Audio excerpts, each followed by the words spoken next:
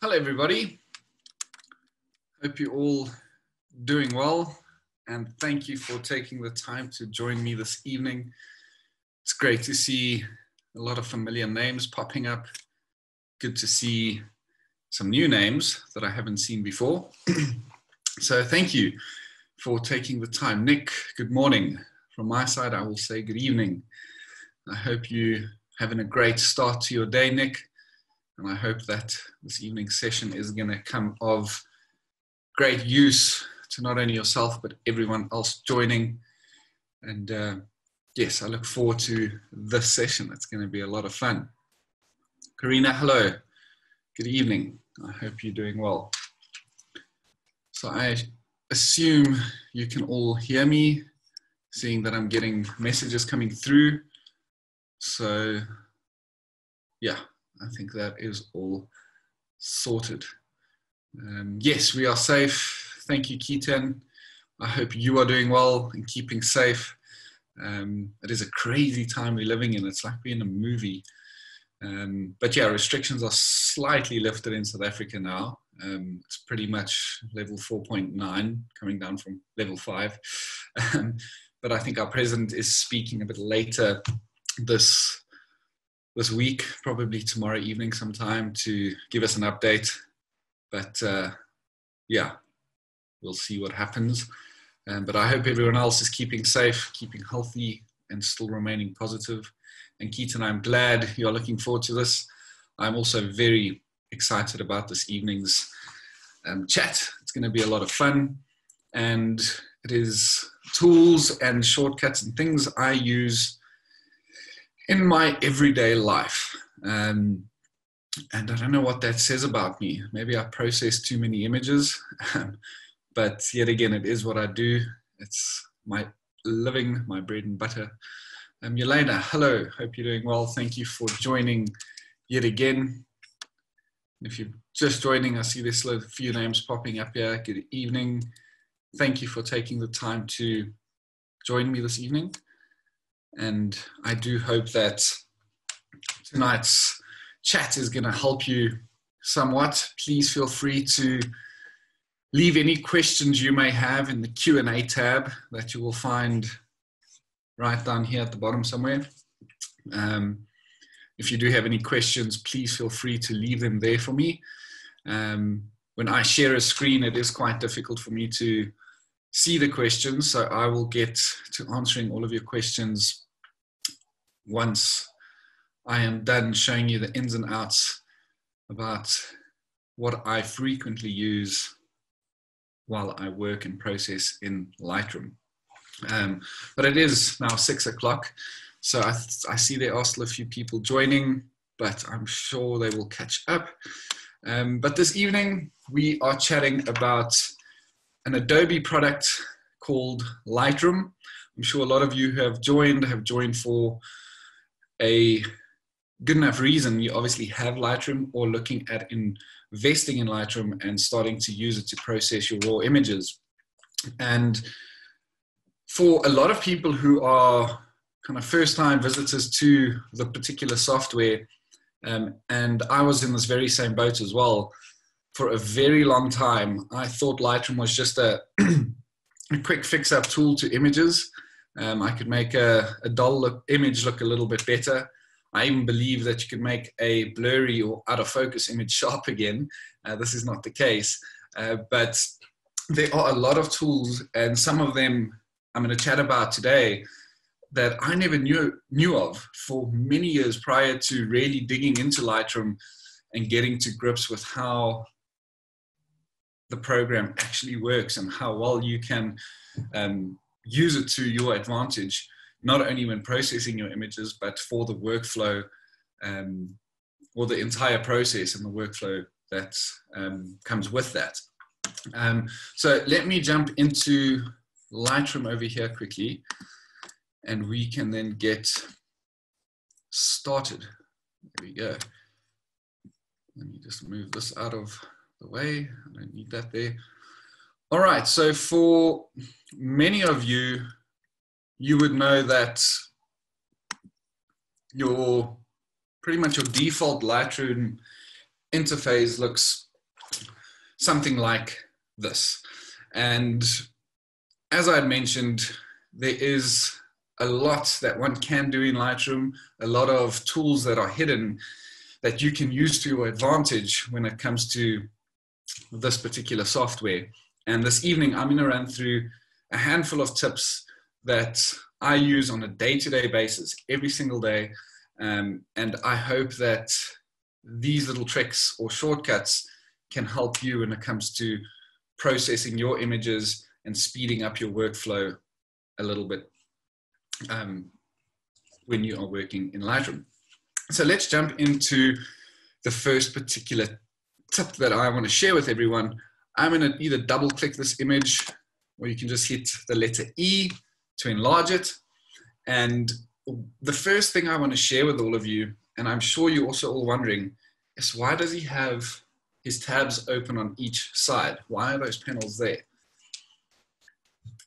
I usually don't. For the purpose of this particular webinar, I want to start off like this just to show to you right now, the image I want to work with is this particular chunk of ice on the Diamond Beach in Iceland, and I want to start processing it. But I'm currently hosting this on my laptop, and to see fine detail in this image, I really have to come and sit like close in because it's quite a small, it's rendering quite small on the screen because of these tabs that are on the side. So a nice quick shortcut to getting rid of tabs on either side is just by simply tapping the tab key, and there, boom, you have a much bigger reference of the image you would like to work with. Hit tab, it brings those panels back. But for now, I'm keeping this away. We don't need it there. Moving on, let's go into develop. We hit D, you can either click the develop module up here, or you can just hit the letter D, and it takes you straight into your develop module. And as I've mentioned, and this all comes down to personal preference, and it comes down to how you want to manage your workflow. But usually when I process an image, you have the option of hiding this particular tab or column on the right. Over here, let me just go close all of these quickly. And when you come back and hover over the image, it disappears. When I process, I like to keep it there. Reason being is because when it's not there, permanently there, and I'm working in basic, you can see almost a third of my image is hiding behind that panel. So I like to keep this particular panel out so that I can still see a good large representation of this image here while I still see all of these guys to the right. But what I want to chat about first, and this is the second tip that I want to share with you guys, is if you hit R, or just go and click on your grid overlay over there, but by hitting R, it takes you straight into your grid overlay. And I'm not sure if many of you knew this, because like I'd mentioned, for years prior to me truly understanding how Lightroom works, I had no idea that this was possible. So when you're in your grid overlay, obviously the default setting is this rule of thirds option. I'm sure many of you are familiar with this. But to change this overlay and to cycle through different grid overlays to change up your composition a little bit, you just hit the letter O. And this, keep hitting O, you'll keep flicking through different. I see someone's question popped in, and I will get to that once we're done with this section. But one I like quite a lot is this particular one. It obviously gives you the dimensions, 5x7, 4x5, for if you want to crop to that size or print or whatever it may be. This gives you a good representation as to how your image will look and feel if you want to crop it or print to that size. And lastly, and this one's going to throw you for a loop, pun intended, is this golden spiral. And if it is not sitting in the right position for you, just simply push and hold Shift and then hit O, and you will see that this spiral then changes position. Do you see that?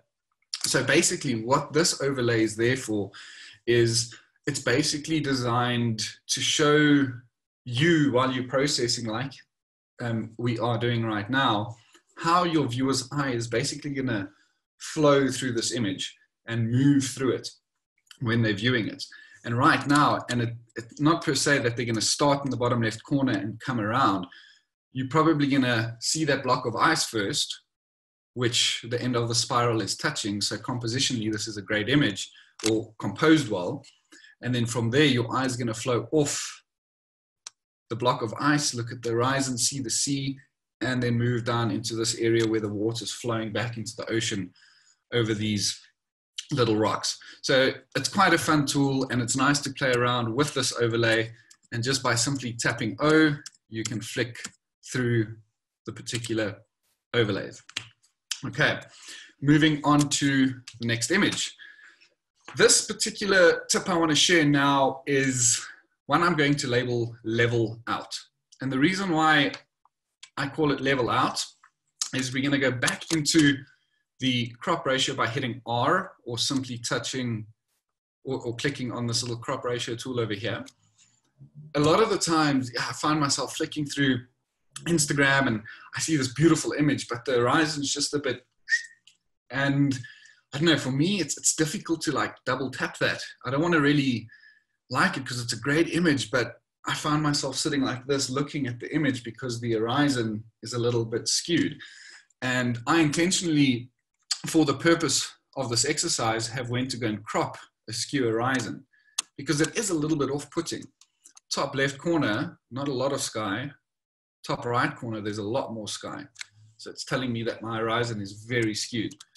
So you can either hover over the side of the image. It gives you that little left and right tool. You can either manually go and try and find a straight horizon, but it's not always entirely accurate. So one way in which you can speed up this process and find a dead straight horizon is either go and left click on this angle tool.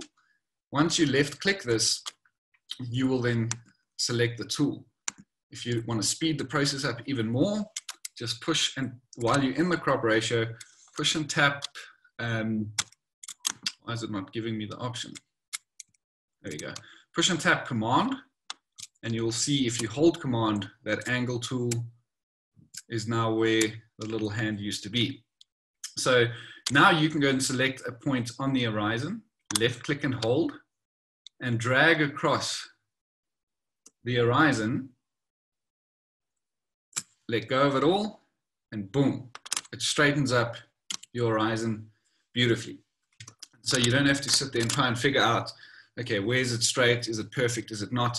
That little angle tool, just by clicking and holding Command, left clicking on the one side of your horizon, dragging across, letting go, is gonna drop it down beautifully for you. So that was that one. Next tip, moving on to a particular tool that will be used for individuals who aren't too familiar with Lightroom. So for people who've been using the software and understand it quite well by now, won't find this too handy, but for people who are new to the software and don't understand how a lot of these sliders work, you can use something that's called auto tone. So under your basic panel over here, you'll see that you have a little word over here, tone, and to the right of that, the word auto. So basically what's going to happen is when I click on auto, it is going to automatically go and make adjustments to this image for me. And this is basically just giving us a rough starting point as to how we can now move forward and continue processing this image, because by hitting auto tone, this is by no means the final product. It is just giving you a good starting point, a good reference. And in my opinion, a lot of the times what I see happen in auto tone is it takes highlights down, shadows up, whites up a bit, blacks down a bit, always pushes saturation up, vibrance up, and drops saturation a little bit. So this is generally the kind of go-to for the auto tone most of the time. In this particular image, you can see on my screen at least, the whole image came out quite orange. So what you can do if you have processed an image, often you find if you go find pure whites and pure blacks while processing, your image comes out either very blue or very orange. As this one is, it's quite orange. You just move up to your temperature slider, and that is why it's important to shoot in RAW format, because then you can go and make changes to your white balance. If you were shooting JPEG, you cannot make these changes. So what I can do here is just hover over this particular tab, and you'll see that the 5600 value is grayed out. So it's telling me that that slider is activated. And then I just hit the down arrow key on my keyboard, and I decrease the amount of temperature in there, making this image a little bit cooler. And so this is now taking that very burnt out orangey color away and out of the scene. And to me, this looks a lot better. And then if you go into your before and after, just by hitting Y, you can already see that's quite a big difference. Just by hitting autotone, dropping temperature a little bit because it was too orange. This is a great starting point, particularly for those, as I've mentioned, who have not used Lightroom a lot. Okay. And what I had also found myself doing years back is a lot of unnecessary work to my images. I had spent way too long processing one particular image, over-processed my image probably 95% of the time. And I always found myself just resetting everything and starting over. And there is this reset button. So if I go and hit reset, it takes your image back to the raw look. No adjustments made. This is what we don't want to do right now, because if you have a greater understanding of how Lightroom works, but you have went and made dramatic changes like this, I'm going to go crazy here just for the purpose of this exercise. If you do not want to reset the whole image and you get super frustrated, because I used to lose my mind doing this before I learned how to do it properly, is you can go and reset individual sliders either by dragging it to 0, but you try and try and find 0, and it's such a frustration to get it on 0. So you can either highlight by left clicking that tab and hitting 0, it takes it to 0, but a much quicker way is just double tapping on each word, and it goes and resets it automatically for you. So that is just a quick reset, and it is not for the entire image, it is for individual sliders. So I hope this one has taught you guys something. And let's move on to clipping. I don't know if a lot of you would know what clipping is, and it is something you usually won't see in an image off the bat. And in areas like Iceland, for example, where there is a lot of snow, it may be visible off the get-go. But for most environments where you're shooting out in Africa, out in the field, in the bush, you probably won't see this off the bat. But how you would activate the clipping tool in Lightroom is by hitting the J key. So if you hit J, you will see I've now activated it. And in the bottom half of this image, there are a few blue specks. So what clipping is going to tell you is where a particular piece in your image is underexposed too much, or vice versa, overexposed too much. So off the bat and automatically here, we have big blue patches down in this foreground here. The reason for this is it's because my pure blacks in this image, these are areas that are burnt out, they are too dark, and I have lost detail in them. So what you can do, you can either lift the shadows quite a bit, and you'll see that blue has faded away out of this area, or a lot of it has. You can also then lift your blacks, and there you have no more blue clippings, and you have most of your detail back in this foreground. Taking exposure right, looks like we can push this quite far. There we go. Red gets introduced. So this is quite late for this particular scene, but all these areas where you see red appearing, this is where your image is way too bright. Already, I mean, yes, down here, I would have said that's way too bright already.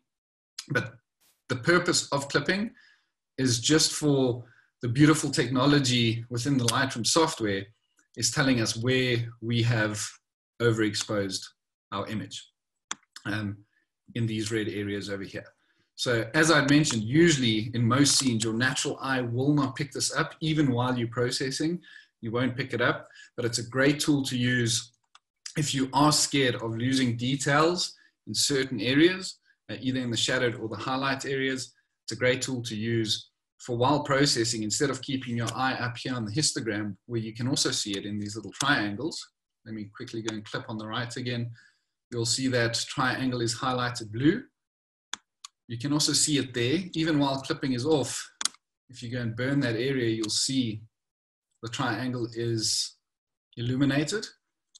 But having to move your eye up to that histogram the whole time is quite a nuisance. So it's great to process with using clipping, because then when you work through your image, you don't have to always look away from it up to the histogram. You can just keep your eyes fixated on your image. Let's move on to, oh, there's another clipping scene. And the reason why I have this in here is just to also explain to you guys with regards to clipping. I'm going to take clipping off by hitting the J key. A lot of the times clipping is not necessarily a bad thing, because in this image, if I activate my clipping again, you will see a lot of shadowed areas up here, and the red highlighted areas are burnt out and I've lost detail. And this is what it's trying to tell you, is that you've lost detail in these areas. But for a particular scene like this, I do not care if I've lost detail in that ice, because this is natural light was falling through this ice cave. It is going to be very bright. But my main story here is I want people to kind of see this, because I want them to look from the top down through this cave, and then I want their eyes to fall on this little stream of water that's going to lead their eye out and to the entrance of the cave. So even though I've lost detail here, it's not a bad thing, because I don't want people to go and stare at this and only look at that piece of ice. I want their eyes to flow through this image. So even though that is a clipping area, for the purpose of what I try to achieve here, it is not a problem. Moving on to a black and white tip. So you will see what I've done here is I've done a rough edit to this image just to get a little bit of contrast and detail back into the image. But one tool I love using here is this particular little guy over here. So even though this image, you see what I'm finding myself doing now, is sliding up and down all the time. So this brings me to a point before I go on to this particular tool, is I'm not sure if a lot of you would know about this, but it's a tool called solo mode. So looking at this knife, I want to go work blacks and whites. I have to scroll all the way down past everything to get to these individual colors. One way in which you can speed up your process is just by right-clicking on one of the panel words, basic or tone curve, whichever one it may be, and go and left-click and select solo mode. So what this is going to do is if I open up basic, all other tabs close. If I open black and white, all other tabs close. So basically what this is doing is it's just preventing you from having to go and scroll through a hell of a lot of drop-down panels to get to the one you want to be working with. So just select solo mode, and this is going to speed up your process quite well. But now that we're in black and white, we're on a black and white image, go and select this little tool, because this is a great help. Even though you've converted your color image, just by hitting the letter V, we'll take it into black and white.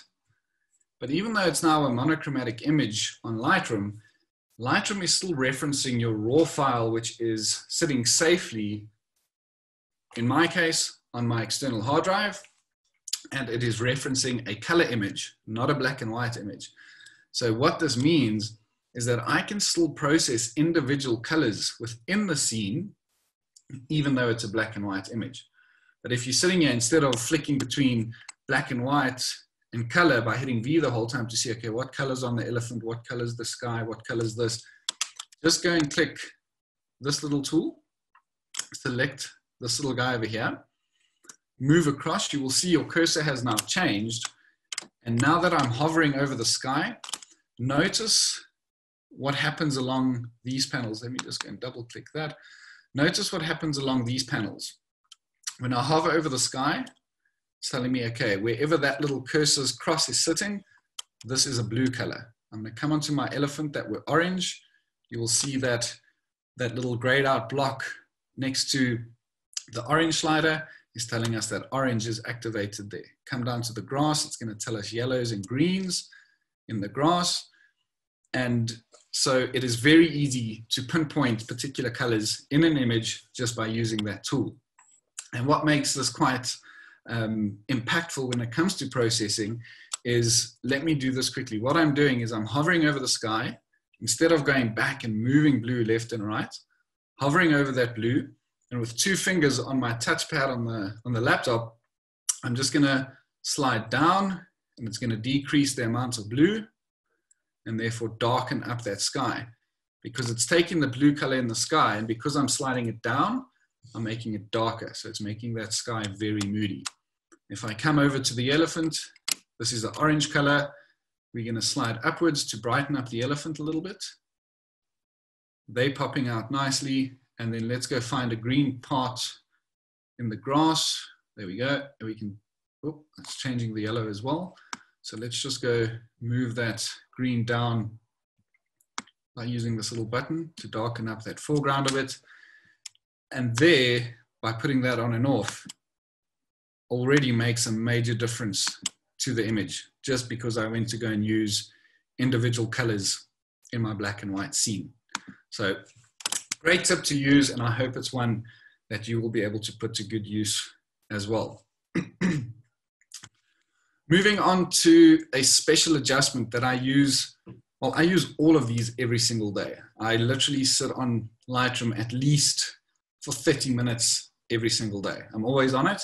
And in all honesty, the only way for you to really get to full grips with Lightroom is by putting in the time. And even if it is just 30 minutes a day after work or before bed, wherever it may be, just spend time on it. And the more time you spend on it, the more this workflow is just kind of embed itself. You're going to find your own style of editing and processing. The more you do it, the better you're going to become at it. But one I use every single day is my radial filter tool. And what I like to do a lot is, a lot of the time people will go into effects and they're going to use a post-crop vignette. So basically you can either darken up edges or brighten those edges. And a lot of the time what I find is, when you do go and set your midpoints and your roundness as to where you want it to end, there are always odd, strange patches that are still way too bright that just shouldn't be there. So often what I use my radial filter for here is, I will go and click and drag this filter around my animal.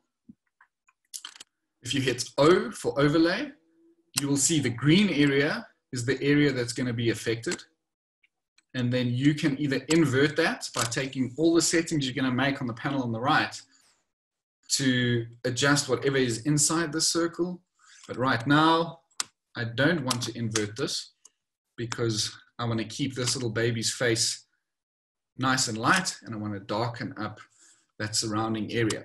And I always like to use a very heavy feather. And this is something that vignetting option in that post-crop vignette doesn't give you, is that it doesn't give you that accurate feather, or as accurate of a feather than as this particular tool would do.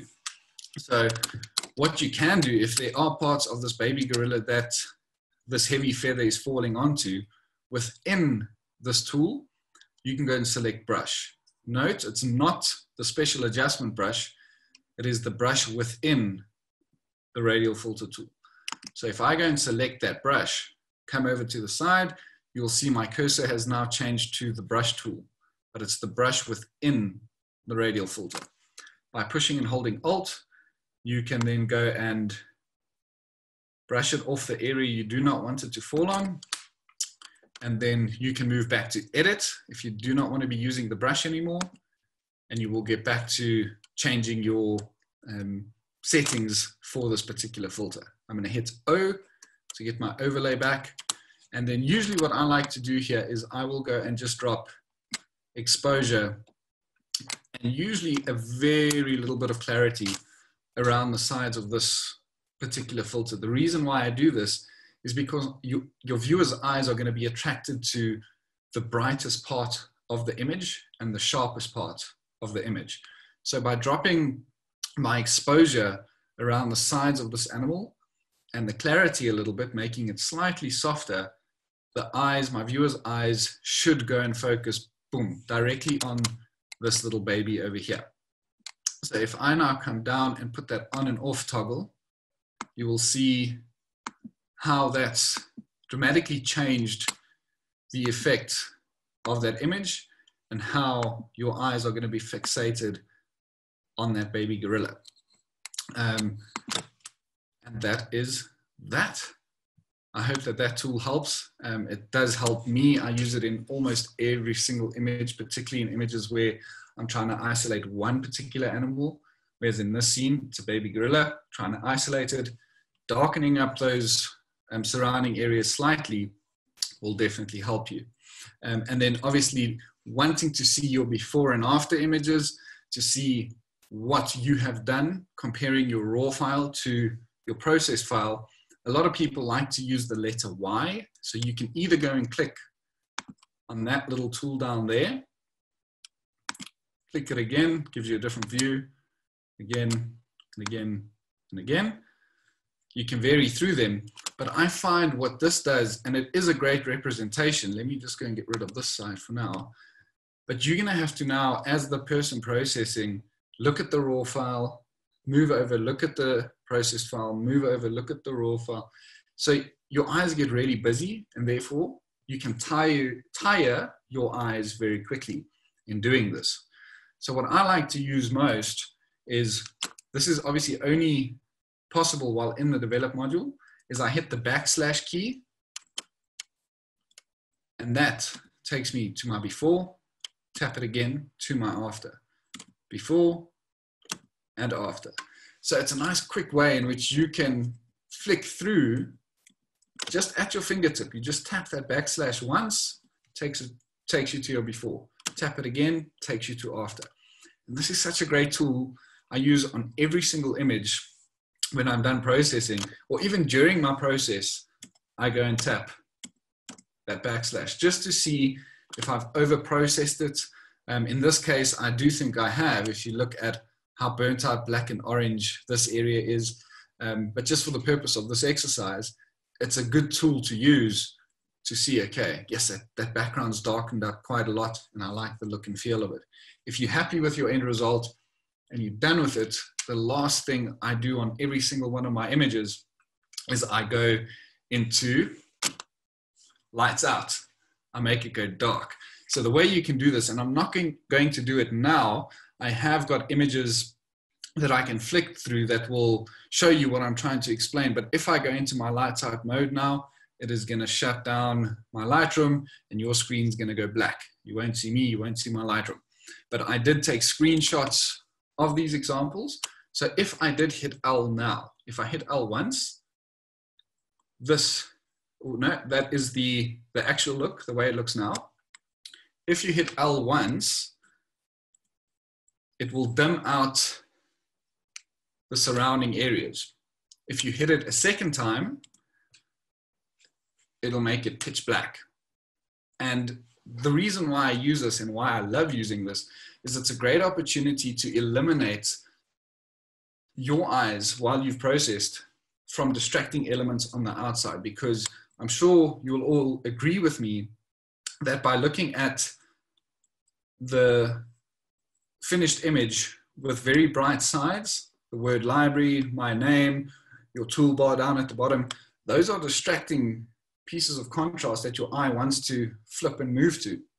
So if you just hit L once, hit Alt twice, and you have this pure black background. This is a great way just to either admire your work and just take it in for 5 minutes and sit there and really enjoy it, or take this opportunity to try and find what could I potentially fix in this image without having other distracting elements drawing your eye away. In this particular scene, sitting back, looking at this, I would say, okay, this corner is still slightly bright. This very bright piece of leaf is a no-go and something that I need to get rid of. Then you just hit L again. For the third time, it takes you back into the normal view, normal orientation, and it's nice and bright, and you can start processing again. So I hope that this helps, and I hope that these few tips are ones that you will put to use in the future, and I hope that it will not only speed up your workflow a little bit, but help you out throughout the process as well. I see there was a question that had popped through. So let me quickly stop sharing that and let's jump into the question. Keaton, someone wants to join. Where do I get the link? As the link is no more on your story. Oh, Keaton, if you wouldn't mind, this particular episode will be live on YouTube in the coming days. So please direct whoever it was who wanted to join to our YouTube channel, and they can go see all of our previous webinars and this particular one as well. Sorry about that. But thank you for the question. All right, so that is basically the few tips I wanted to share with all of you this evening. If there are any of you that have Lightroom questions, please, now is the time. Leave me a question so that I can see and answer this for you. I see there's quite a few chats coming through here. Let me just close that and open this up here. There we go. I don't know if any of you have left questions in the chats. No, I do not. Grace, I'm very happy that you had found it interesting. Thank you for joining. I really do appreciate your time. All right, guys, so anyone got questions? You need to leave it in the Q&A. We still have about 10 minutes. But it doesn't look like there are any questions popping up. If there is one that pops up later and you couldn't think of it off the bat now, please send me an email, michael@wild-i.ca.za, and I will get back to you on that. Yes, Keaton, we can talk a bit about exporting formats. And then Mar, I've got a question over here, rather minimal on natural look or extremely edited.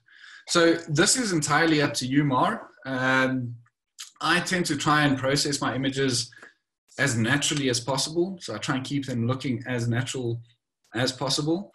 Obviously enhancing a few colors here and there, but not like I don't go massive like HDR look. Some of my black and whites, I do go heavy, moody, and very dark. Some guerrilla images, I've gone really arty, dark. But for the most part, I go minimal and natural as possible. Keaton, exporting formats. We can chat exporting formats. Let's quickly go back into Lightroom here. And we can chat briefly here. This is quite a broad topic. So say, for example, I wanted to export this particular screenshot. Let's go into export. You obviously can export to specific locations. So you can either choose your desktop. If you go into choose, you can then go and choose wherever you want to export these images to.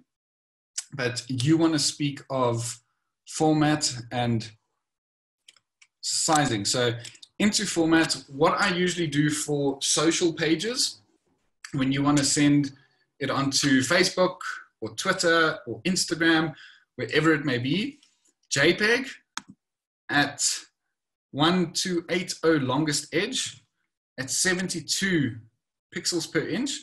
This is usually the best for these platforms, because if you go much larger, either a larger file format, such as a TIFF, or a larger file size, 300 dpi, at full resolution, so you take that off, what happens is people are going to sit on their phone, get to your image, and it's going to load forever because it's a much larger file. So what's going to happen? People are going to scroll past it. So for social platforms, it's good to keep it at a JPEG, 100% quality, resize it to 1280 and then 72 dpi. If you are looking at printing an image, go nice and go big. It's going to have to be a big file. Usually the best, and you can chat to your printers about this because they often tell you, listen, this is the image format we need. This is the color ratio we need. This is the resolution we'd need. So if you are looking at printing, it'll probably definitely be a TIFF file, but the sizing thereof is going to come down to the size of your image itself, but also down to the requirements from the printers as well. So as I've mentioned, this is a very broad topic. Keaton, thanks for that question. It's a really great question. And if you want more information on this, send me a mail or a message on Instagram and we can go into more depth regarding that. Nikki, are there any tips on cataloging? I think Gerry had done a catalog tip a while back. Catalog is a very long topic to discuss, but it is a very important subject.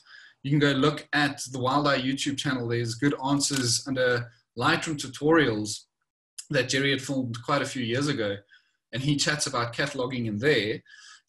But if you want to set up some time to discuss cataloging, send me an email and we can set up a chat to discuss this, because if you are new to Lightroom and you want to get that workflow going and running as smoothly as possible, that sorting of your catalog, your folders, keeping everything in order is vital. Because if you don't do this, it happened to me in the past because I thought I knew what I was doing on Lightroom. I did not.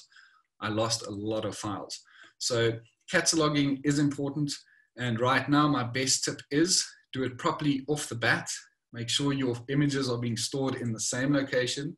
Don't have files on your external hard drive and some files on your laptop and some files on another hard drive and some files, and because that's how you're going to do stuff.